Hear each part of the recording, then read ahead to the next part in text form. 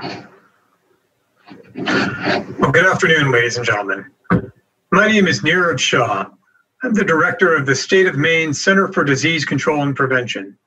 I'm joined this afternoon by Commissioner Jeanne Lambrew of Maine's Department of Health and Human Services. Commissioner Lambrew and I are delighted to join everyone today to provide an update on all things COVID-19 all across the state of Maine for today, Tuesday, August 11th, 2020. We begin today's meeting on a sad note. Maine CDC is reporting the passing of a woman in her 90s from York County with COVID-19. Her passing marks the 126th death in Maine of individuals who are suffering from COVID-19. As we always do, we offer our deepest condolences to her family, her friends, and her community during this time of their grief. Overall, Maine CDC is currently reporting 4,050 cases of COVID-19 across the state, a net increase of 1 case since yesterday. Of those cases, 3,644 are confirmed, an increase of 3 cases, and 406 are probable, a decrease of 2. Right now, in the state of Maine, there are 9 individuals who are in the hospital, 4 of whom are in the ICU, and 1 of them on a ventilator with COVID-19. And since beginning our activation of COVID-19, 3,560 individuals have been classified as recovered, an increase of 23 cases. Of our cases, 922 are among healthcare workers. And of those healthcare workers with COVID-19, 858 have been found to be recovered. I'd like to take a moment to pause on some of those numbers and provide a bit of perspective around them. With just 1 new net total case today and several days over the past 2 weeks with single-digit increases, these results, these latest numbers are encouraging, especially in light of the growth of COVID-19 cases in other parts of the country, including here in the Northeast. But as we've seen with the COVID-19 epidemic, what's going on in other states could very quickly arrive and find its way here in Maine. These encouraging numbers could very quickly and easily change. But at the same time, I'd like to take a moment to thank everyone in Maine for their strong efforts over the past 7 months now. We are where we are with respect to COVID-19 because of those efforts, not despite them. But our goal right now is to try to stay at this level.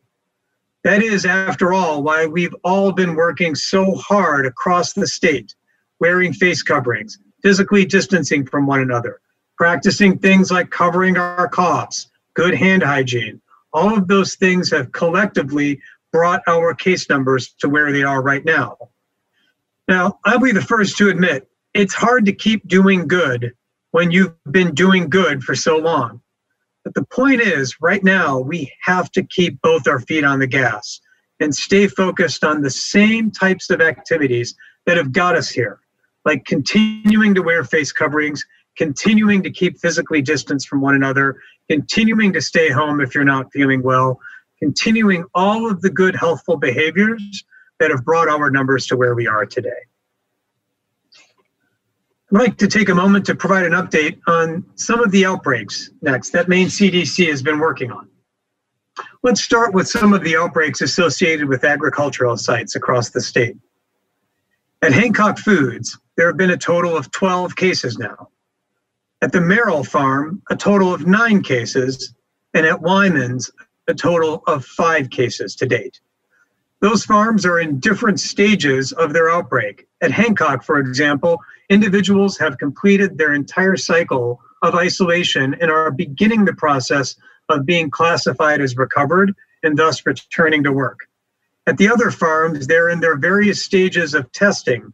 We continue to work with our partners at Maine Mobile Health, who have been instrumental in helping Maine CDC and DHHS provide public health as well as social services to all the affected employees of those farms.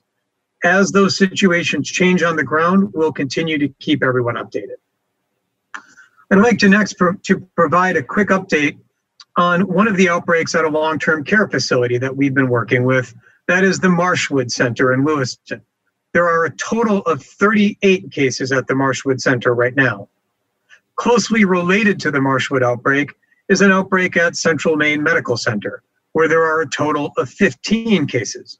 Maine CDC continues to work with both facilities to offer testing, infection control guidance, and other public health supports as they work their ways through these outbreaks.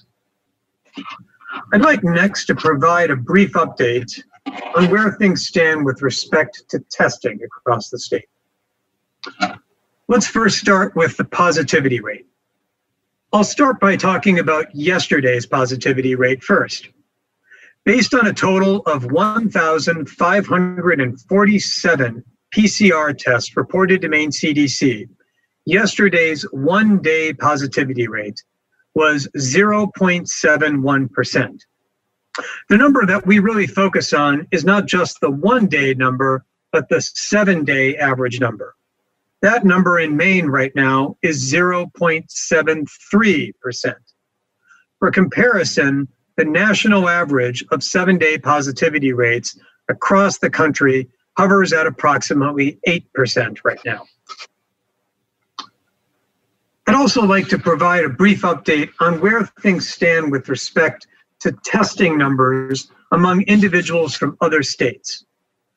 As of this morning, there have been 181 individuals with an out-of-state residence who have tested positive in Maine.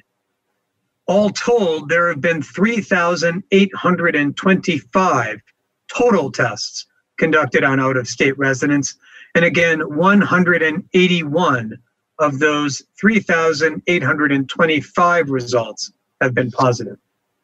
It's important to keep in mind that these results are out of 191,000 total test reports that have been reported to Maine CDC. I'd like to now turn things over, one final metric before I turn things over to Commissioner Lambrew, in terms of our testing volume. Right now in Maine, we are conducting approximately 177 tests for every 100,000 people across the state. That number has stayed steady for a few days now, but as we have more and more swab and send sites that are coming online, we anticipate that number increasing. Now I'd like to turn things over to Commissioner Lambrew for an update on funding. Great, thank you, Dr. Shah. Today, the Mills administration announced that it has approved an additional $4 million in grants to more than 80 municipalities and tribal governments across the state to support local COVID-19 public health, education, and prevention efforts. Approximately half of the awards will go to new applicants, while the others will benefit returning municipalities. In late June, Maine awarded approximately $9 million to nearly 100 municipalities.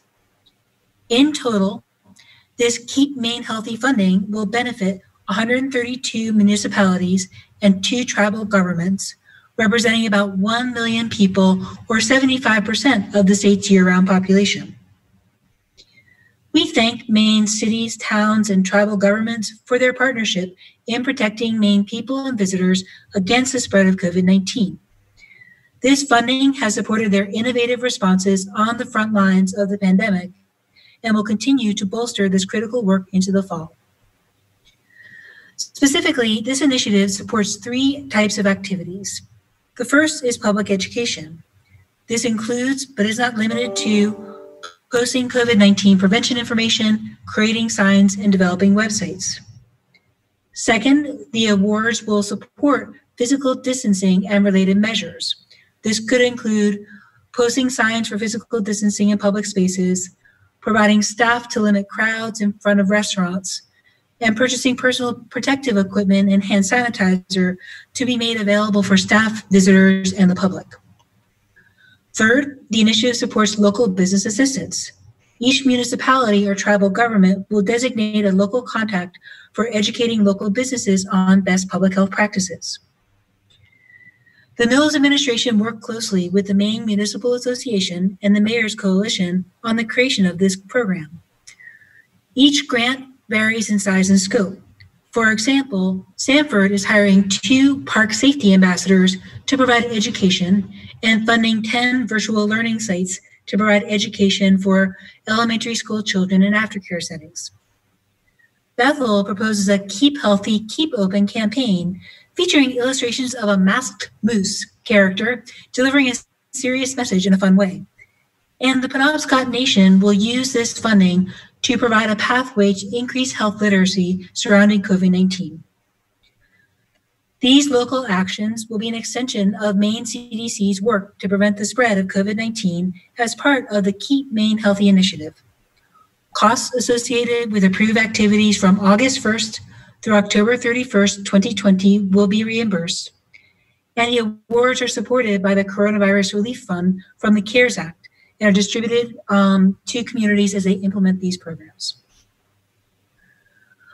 This award comes at a time when Maine, adjusted for population, ranks 3rd lowest in the nation in terms of positive cases, 8th lowest in the nation in terms of deaths, 3rd lowest in terms of patients ever hospitalized out of the 36 states reporting, and 4th highest in terms of the percentage of people who have recovered out of 45 states reporting.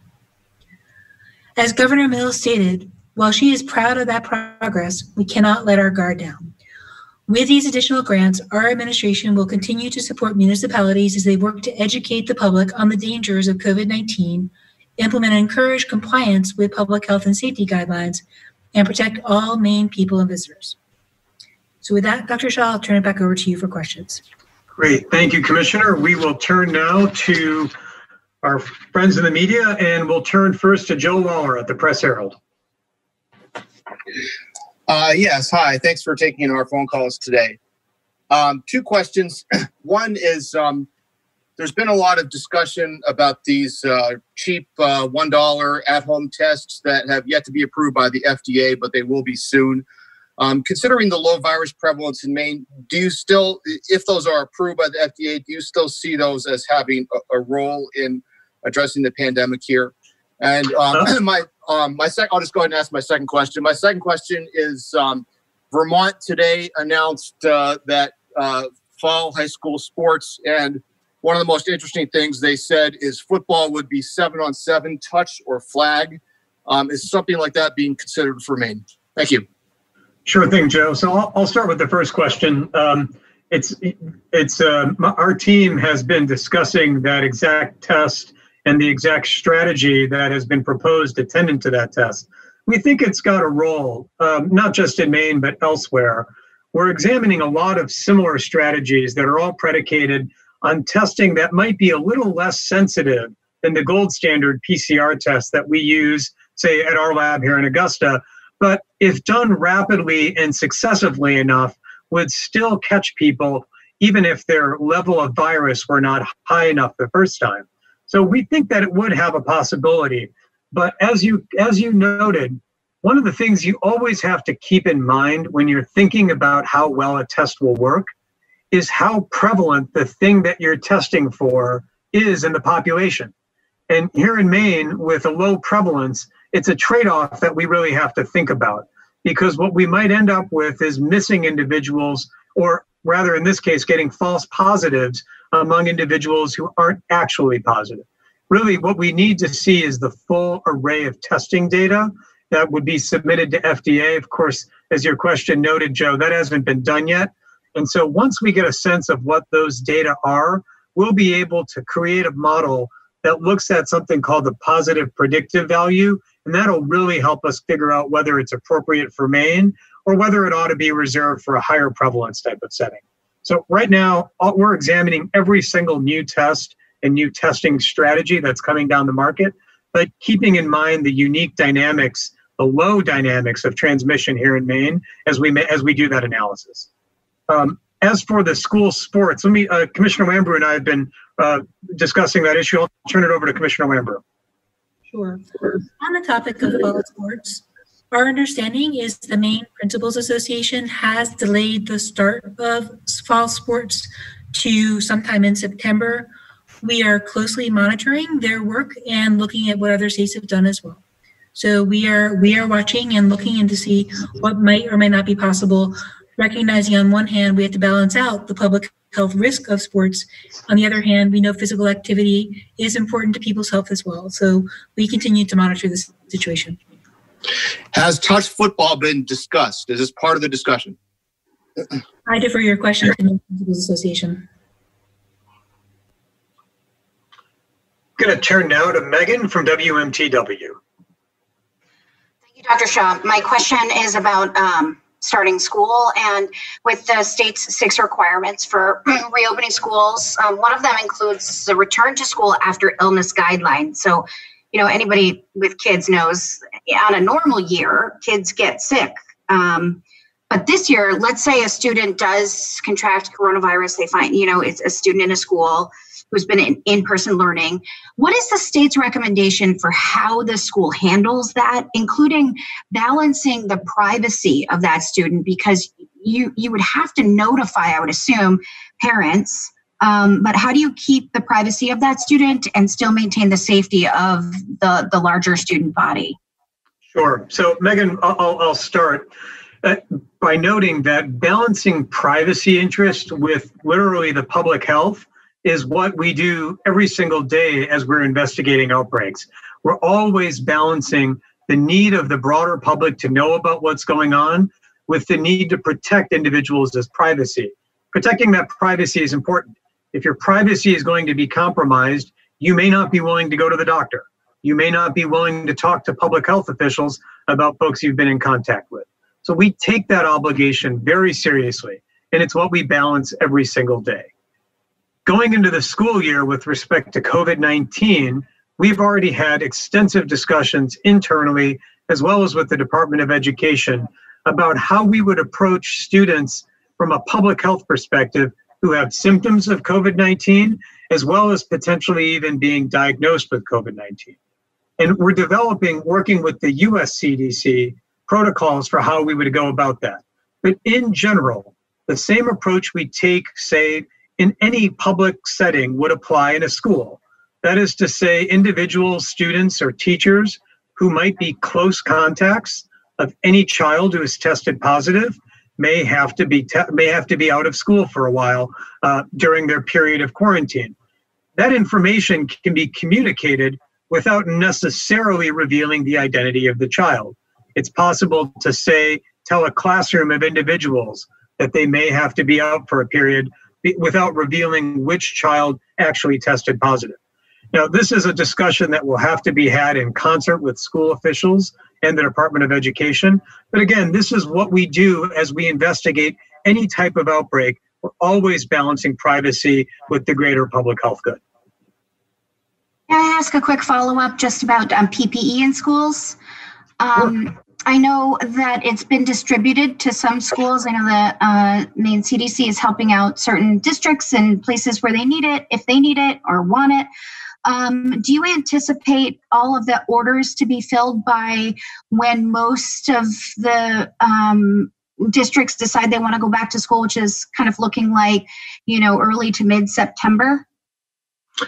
Sure. It really does depend on what the nature of those orders and requests is. Thus far, we've been working with schools to fill them, but we have to see what the remainder of the orders comes in, Megan. So I don't want to necessarily say that they will all be filled. We are working very closely with schools. PPE, of course, is not necessary for every single school. In fact, what the guidelines recommend are other forms of distancing that may in fact serve a role that PPE doesn't. That is to say, things like plexiglass, things of that sort. Face coverings are where we've been focused. The face covering element is one that we believe is really essential, as is noted in our guidelines. That's what we've been working with schools on to fill as many of their orders. We've actually been working most directly with the Department of Education because they've got a better sense of what the needs are at each individual school. Got it. Thank you. I'm going to turn now to Don, the once and future King Kerrigan.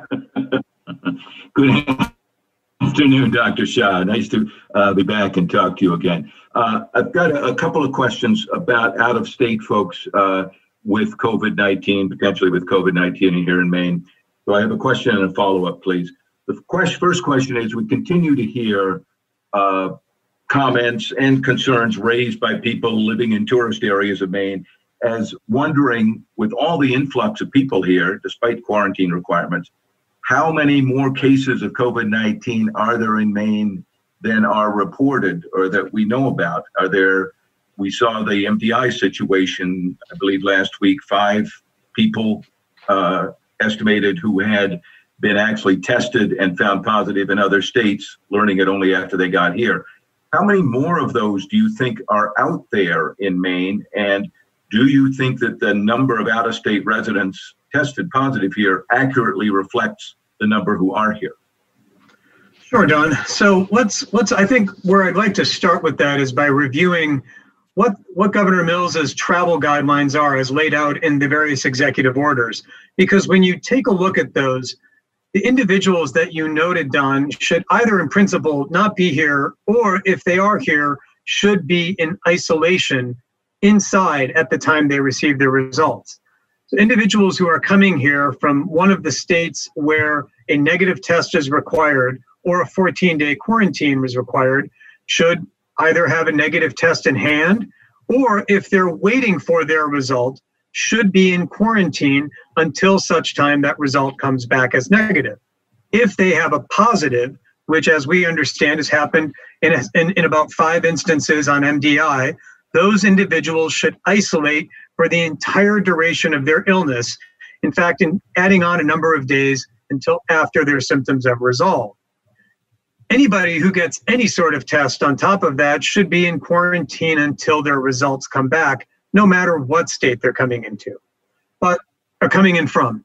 But Don, to answer your question, what I think is important to note is that nationwide, there is no GPS tracking for individuals who have tested positive in any state, including in Maine.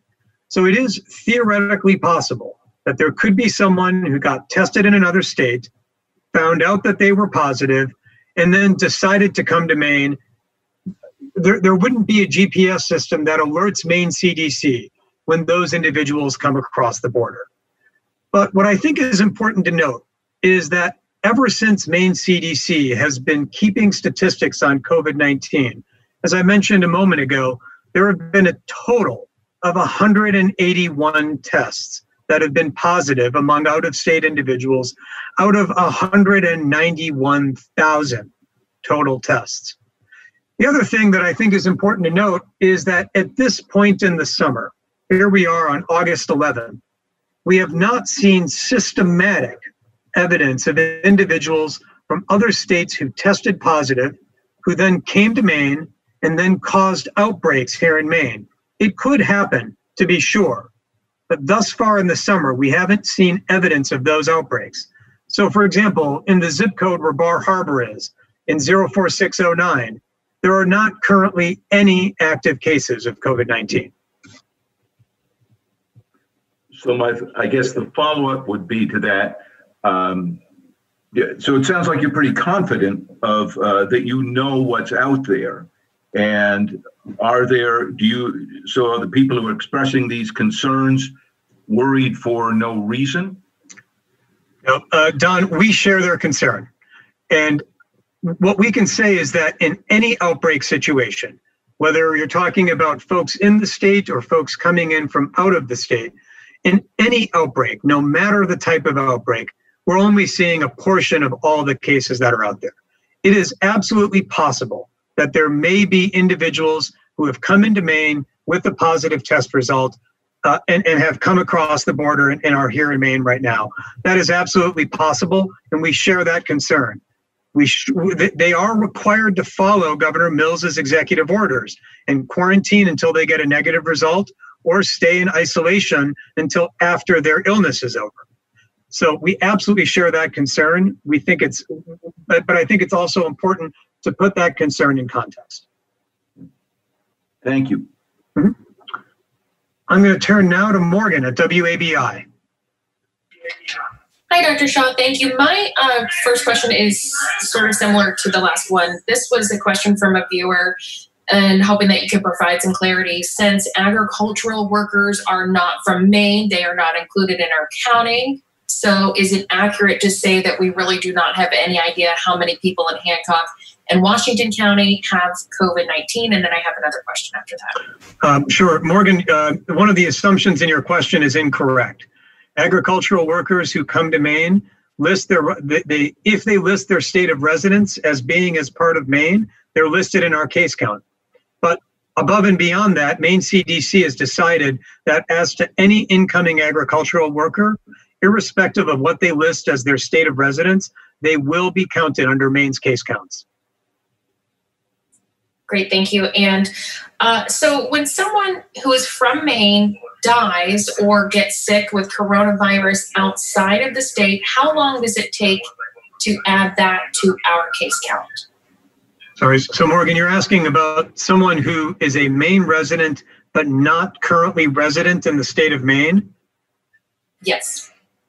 So that depends on the state in which that individual passed away and their state health department or their vital records department informing the Maine CDC vital records department that an individual who is a Maine resident has passed away in their jurisdiction. And that varies dramatically state by state. Some states use an electronic reporting system, as does Maine. And so that can happen a little bit more quickly, on the order of weeks. Other states may not, in which case it may take several weeks. But it really does depend on which state the passed away in and how many out-of-state reports that they've got. Can I ask quickly, is that happened often? Has that happened often? It happens quite frequently that individuals who are Maine residents may be elsewhere temporarily and pass away. So that is a common occurrence, irrespective of COVID-19. Thank you. I'm going to turn next to Jay Mishkin at WGME. Hello. So with the Maine our numbers in Maine now being so good, both the positivity rate and the number of cases, is there a threshold that the state is looking to achieve before bars and other larger facilities will be allowed to open? Or are those businesses basically going to be waiting out the rest of the country to sort of get its act together and get the numbers down so we don't see a situation of growth up here? Well, Jay, I'll start. I want to make sure Commissioner Lambrew weighs in on this as well. But, Jay, I think this is a good time to talk about the fact that Maine is not an island in this respect. What we see, even though there are encouraging epidemiological signs in Maine, we simultaneously see states that are 100 miles away seeing significant increases in the number of new cases, in the positivity rates, and those cases that are occurring elsewhere in the Northeast, to say nothing of Florida, Texas, and California. Those cases that are brewing there could easily find their way to Maine. And so while we're encouraged by these results, for me personally, they're a sign that we've got to keep going in the direction that we've been going, because what's happening in other states could easily find its way here. In that respect, we are not an island. We are still very much connected to what's happening elsewhere in the Northeast. I'll add that while our overall numbers are positive, we do have pockets of disparities. We know, for example, that people of color in Maine are significantly more likely to contract COVID-19, so we continue to have work to do. Just today, we put out the application for the Health Equity Improvement Initiative, which Governor Mills announced about 10 days ago. It will provide up to $1 million for community-based organizations that are run by or led by people of color to be able to provide those kinds of interpreter translation services, social supports to keep people in isolation and quarantine, as well as help them recover, that are critical to trying to lessen the disparity. So while the numbers are good overall, we still have more work to do within those numbers. So from a bar owner perspective, and obviously as the weather changes here, outdoor service will become more limited. But from a bar owner perspective, is it fair for them to assume that they may not be able to do indoor service until there's a vaccine? Is that a realistic approach? Look, we are all in this pandemic learning experience, trying to understand how our transmission is affected by our different public health practices. We continue to try to expand our testing capacity. For example, we now have 18 swab and send sites that are open throughout the state of Maine. Northern Light has 10 sites that are all now open beginning this week. We also are continuing to expand our contact tracing. So it's both a mix of the transmission of the disease and what we know and learn about it, as well as how we're prepared to prevent the spread that affects our business reopening decisions. So I think it's too early to say what will and won't happen this fall. I agree with that. What we've seen in other states is that opening before there had been a firm and tight lid on COVID-19 generated the second wave or the second spike in many of those jurisdictions. That spike in many instances, I think in all instances, was larger than the very first one. So I think, although I understand the concern as well as the question, Jay, we're in a situation where I think the focus has to be on keeping a lid on things from an infectious disease perspective. I'm going to turn now to Patty White at Maine Public.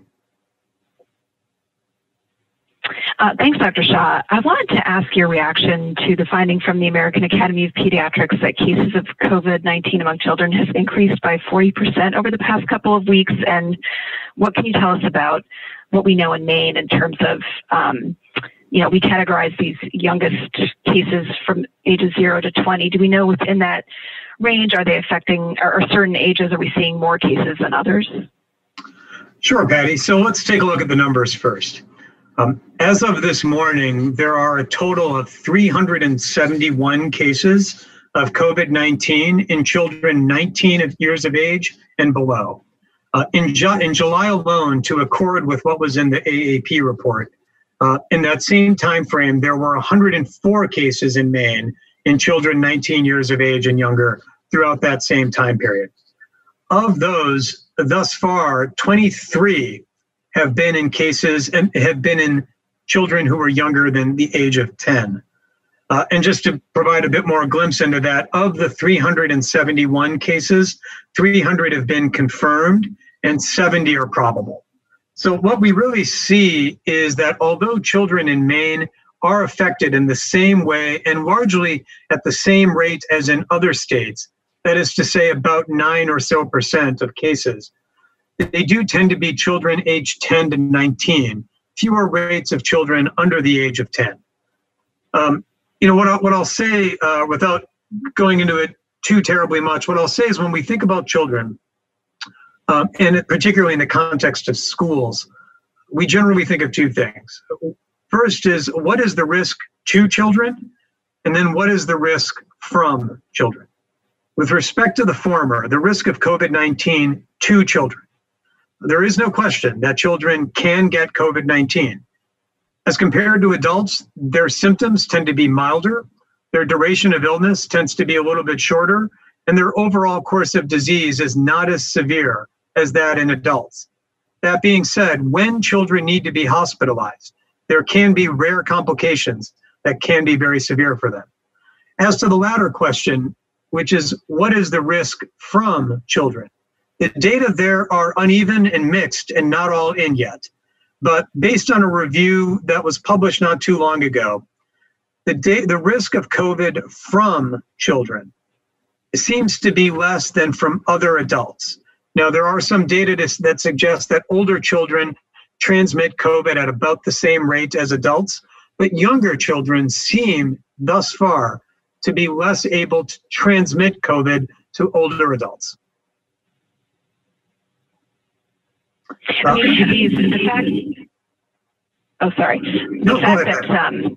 has been an increase. Does that change the thinking at all in terms of the guidelines or plans for schools reopening? Well, you framed it as an increase, Patty, and we have to determine whether it's an actual increase or a function of greater testing or the fact that providers are now focusing on children in different ways as children are getting ready to come back to school. So that's one of the unanswered questions, both in our data as well as in the AAP report. It's certainly a numerical increase on paper, but the biological significance of that increase is still something that all epidemiologists are trying to get a handle on. Make no mistake, it definitely factors in to how we think about return to school, particularly on that former question, which is to say the risk to children. Earlier on in the pandemic, by earlier on I mean March or April, it was unclear as to whether children were affected at all. But what we know now is that children can be affected. So the risk to children, we have a much better sense and characterization of, and that absolutely factors into how we think about any return to school. Okay, thanks. I'm going to turn next to Liz Graves. Thank you, Dr. Shah. A couple of questions today. The first one is about back to out-of-state cases, of course. I'm curious whether there's been any discussion about, with all of the communication and public education efforts to visitors from public and private groups, whether there's been thought about asking visitors to voluntarily report to local hospitals or public health if they find themselves in the situation that 5 or so people did recently, that they discover their test. Presumably many people do because they're sick and they want to know what to do. But has there been discussion about the state actually asking, hey, if you get a test, in addition to isolating, please let someone know? Sure. So what we've urged, as with any infectious disease, is that if you're not feeling well, you want to make sure you're reaching out to some sort of healthcare provider. It may be your physician back home. It may be a healthcare provider here in Maine. Given the higher concentration of out-of-state visitors on MDI, that's why we've started working with MDI Hospital. What we want to avoid is double counting of cases, though. So if folks are reporting to their home state and then they're simultaneously reporting to the state of Maine, we have to make sure we're not double counting and artificially inflating the number of cases in both jurisdictions. But what we've seen in other states, for the most part, is that individuals, I think the most important thing that individuals from out of state can do is make sure they abide the guidance to stay inside if they get a positive test back, and not go outside or interact with anyone until such time they get a negative test back. That is really the key to making sure that there's not further transmission from anybody who ends up testing positive. Awesome, thank you. So my other question, totally different side of all this, is about, curious about reports this week about different kinds of face coverings. And this has implications for workplaces and also for schools. So presumably almost any face covering is better than no face covering, but what are your thoughts on the relative efficacy of neck gaiters and face masks and bandanas and face shields? Also. Yes. Okay. So here's the bottom line. If you take your face covering and you stretch it out and you can see straight through it or even see what's going on behind it, it is not suitable as a face covering. And that's what neck gaiters end up being. Neck gaiters are great. They keep us warm. They're great when you're out jogging. But when you stretch them out, I mean, the reason that neck gaiters are comfortable and fit well is because they stretch out. But that same action of being stretched out can let respiratory droplets from you spread into the air, utterly defeating and negating the entire purpose of having a face covering on. This has been advice that's been out there, but not too long ago, a set of researchers from Duke did proper physics studies to really quantify this. And what they found matched what we all sort of figured, which is if you can see through the thing that's supposed to be keeping droplets from infecting other people, it's probably not doing a good job at what it's supposed to be doing. What we recommend is use a face covering that is designed to be a face covering. That doesn't have to be anything fancy. It doesn't have to be medical grade, although that's fine. But a face covering, many of which are now being made in Maine by Maine manufacturers, they're sturdy, they're firm, they're not translucent, and they'll do the job of protecting other people if you happen to have COVID-19. Awesome, thank you. A quick follow-up related from a reader wanted us to ask, for schools, but also workplaces, is there guidance about long hair is for particles landing on hair? Is it better to have long hair tied back, or is it better to have short hair if you're in a place where you're around a lot of other people? I don't think the US CDC has firm guidance on the extent to which hair length or things of that nature may tilt the balance one way or the other with respect to COVID. Okay, thank you very much. You bet, Liz. Going to turn now to Charlie at the BDN. Yes, thank you, Dr. Shah. Two questions. My first is about PPE. I'm curious, could you tell me just kind of an overview going back? I realize there are a lot of these questions sort of in the early stages of the pandemic, but how the state of Maine has evaluated the needs for PPE around the state, and how it has decided what PPE to distribute to what organizations and businesses and that sort of thing. Sure thing, Charlie. So let's take a look at the numbers first. Ever since Maine CDC started shipping PPE to providers across the state, we have filled nearly 2,800 orders of PPE for healthcare providers across the state. To put that number in numerical perspective, that is 2.3 million pieces of PPE that have been distributed as of this morning. There's actually 18,500 pieces that are on the trucks just today alone. The way that we went about deciding what sorts of PPE to focus on was to listen to healthcare providers. We listened to what healthcare providers were telling us with respect to how they were implementing the US CDC infection control practice guidelines. That led us very early on to focus on things like N95 respirators, surgical masks, gowns, gloves, things of that nature that healthcare providers told us they needed in order to continue taking care of patients. Based on that feedback, that's where we focused our procurement efforts. With respect to how we made those decisions, similarly, we looked at where healthcare providers were providing services and where those services needed to continue with unabated. So that very quickly led us to situations like long-term care facilities, local fire, rescue, and EMS agencies, and local hospitals. We're continuing, as we now think about the longer phases of COVID-19, to take a look at our PPE, both our supplies as well as how we're distributing it. But that's how we got to where we are.